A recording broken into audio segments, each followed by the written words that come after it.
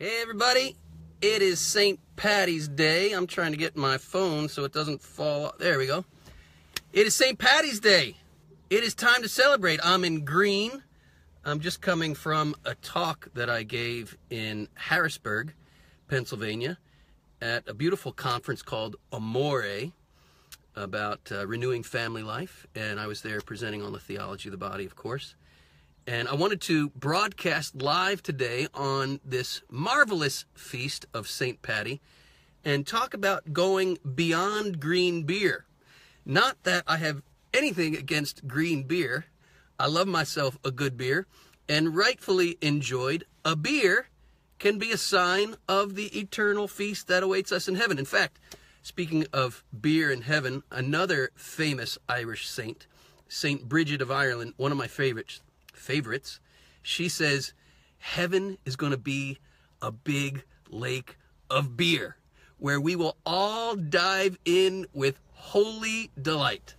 That is an image of heaven I can rejoice in, right? So I got nothing against celebrating green beer on St. Patty's Day, but I want to talk about getting into the real celebration of St. Patrick, right?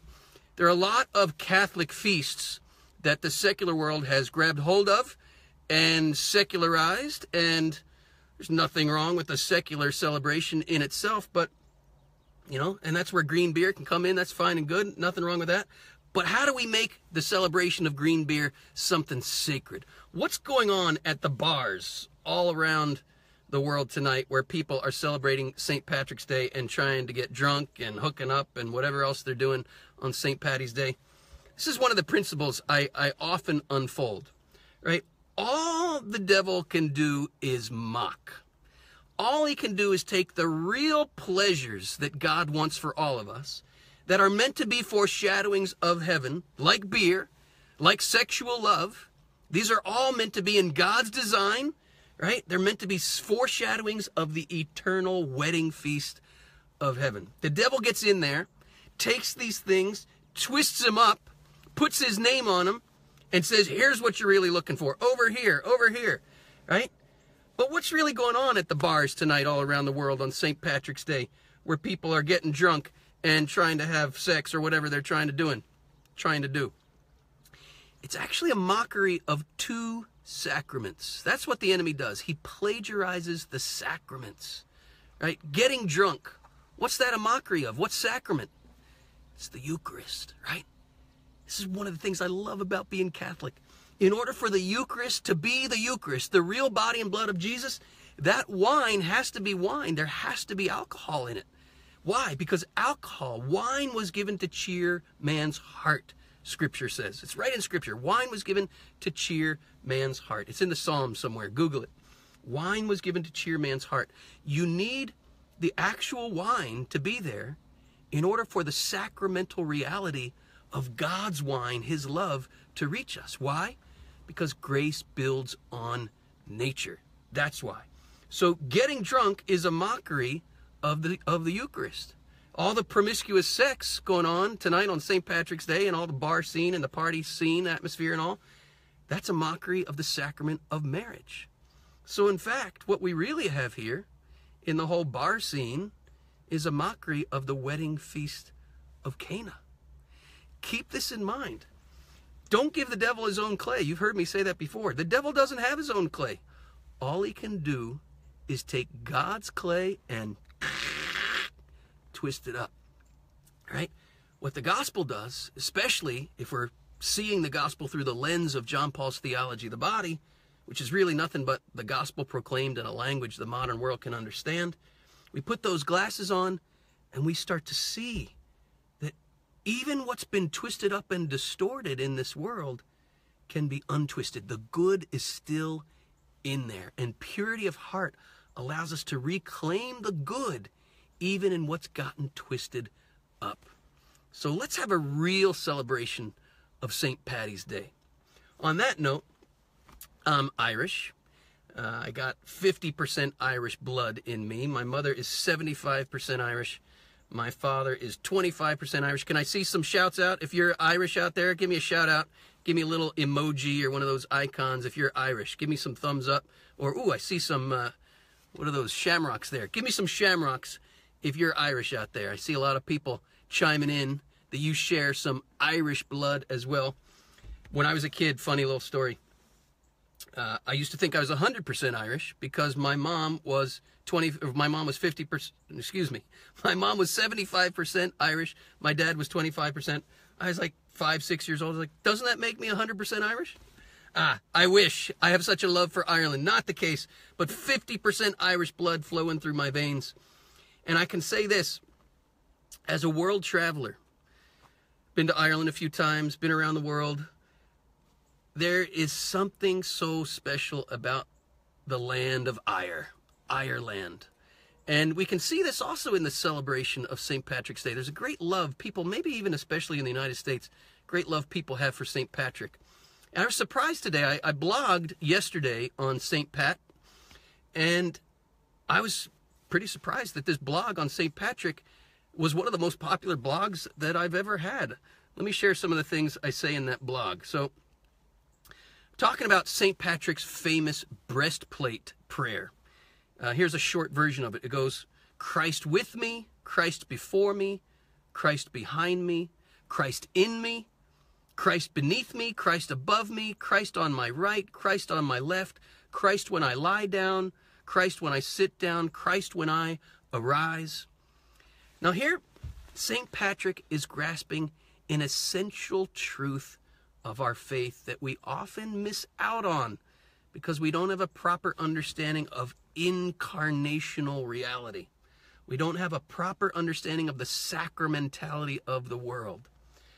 When St. Patrick's talking about Christ with me, beside me, before me, behind me, around me, as I said in the blog, he's not talking about some phantom. He's not talking about a ghost. He's talking about an incarnational presence of the risen Christ. If we have eyes to see and ears to hear and senses to feel, we can encounter Christ in everything. Here in Pennsylvania today is a beautiful sunny day. The sky is blue. There's some birds chirping out here. I'm sitting in my car in a parking lot hearing these birds chirping. If I have eyes to see and ears to hear, all of this is an encounter with the mystery of Christ. Why? Because through the incarnation, there is not a single atom in the physical world that has not been touched in some way by divine life. All of creation proclaims the divine mystery. Now, as I clarify in my blog, this does not mean pantheism. We are not pantheists, right? We're not saying all of creation is divine. But we are saying this. In some way, this is Catholic faith, in some way, through the incarnation, all of creation has been divinized. And in the final reality of the consummation of heaven and earth, when there's a new heaven, a new earth, we will see all of creation divinized. Don't believe me? Guess what? It happens every time the Eucharist is consecrated. Every time bread and wine is consecrated into the body and blood of Jesus Christ, what's happening? Just that. Bread and wine, the stuff of the physical world, the stuff that came out of the earth, is becoming divinized. It's becoming Christ. The physical takes on the spiritual and the divine. There is a marriage here. That's Christianity, the marriage of heaven and earth. Patrick understood this. How do I know? Because he's a saint, right? This is what the saints get. This is what the saints see. This is what it means to be a saint. As Pope Benedict XVI said, to be a saint means to be pierced so deeply by God's beauty in all of creation, in a deep life of prayer. We see God's beauty everywhere. And to be a saint means to be pierced so deeply by God's beauty that we become God's beauty. We become beautiful. We become the beauty we behold because we take the divine within us and we ourselves become divinized. That's what a saint is. Someone who is undergoing divinization. Participation in the divine nature, as the first Pope, St. Peter, says in one of his letters in the New Testament. So St. Patrick, celebrating St. Patrick is celebrating this man as a saint. It's celebrating Christ with me, before me, behind me, beside me, in all of creation. Celebrating St. Patrick is also recognizing that I'm sure a lot of us owe a deep debt of gratitude to St. Patrick for bringing the faith to us. Probably if you live in North America, I know this live broadcast reaches people around the world, but if you live in North America, there's a good chance you can trace your faith back to the efforts of St. Patrick. It would be a fascinating thing if we could snap our fingers and see the world as it would be if St. Patrick never existed. If St. Patrick never evangelized Ireland. Because how many Irish Catholics came over to America? How many Irish missionaries were sent around the world to bring the gospel? It's something to ponder. Thank you, St. Patrick, for your love of Christ and his church, for evangelizing Ireland. Thank you for teaching us how to see God in all of creation, around us, before us, beside us, behind us. Thank you for that image of the shamrock. And, you know, that may be legend. I don't know if that actually came from St. Patrick or not, but some say St. Patrick turned to a shamrock to give an image to us of the Trinity. Sure, all of creation reflects the life of the Trinity.